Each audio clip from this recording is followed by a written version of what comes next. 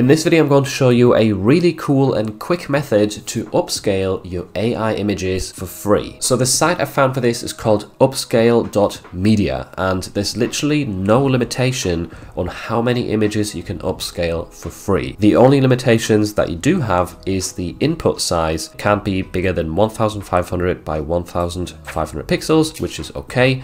And also you can only upscale the images by 4 times, or make them 400% larger. So you can't go ×8 or ×12 like some of the other tools, but nevertheless this is still amazing for a free option. And to get started, all you have to do is drag and drop your image onto the site, and then it's going to scroll down and start uploading and processing this.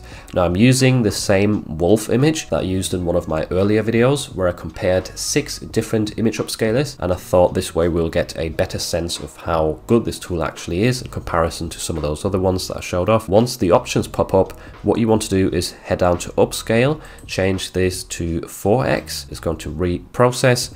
There's also an option to change it from enhanced quality right here, off or on, and I have found that turning this on definitely leads to a better result, a lot smoother, maybe a tiny loss of quality but not as much JPEG artifacts or pixelation around the edges. So here we go, it's finished generating. This is with enhanced quality turned off, and you can get a sense of the result right here on the right hand side. You see the original on the left and the AI upscaled on the right, so there's still a bit of like waviness around the edge of the ear. The fur around the edge looks quite good, a lot of detail's been retained, and the eye I think also turned out decent, but it gets even better if we turn enhanced quality on. It just has to reprocess the image then and take another few seconds. Upscale.media, by the way, whilst doing it manually once at a time is free, they also have a paid plan where you can do it in bulk with multiple images, which is something I'm definitely going to look into, because there's one thing that I hate is doing processes or tasks that are very tedious once at a time. So I don't know what the cost is.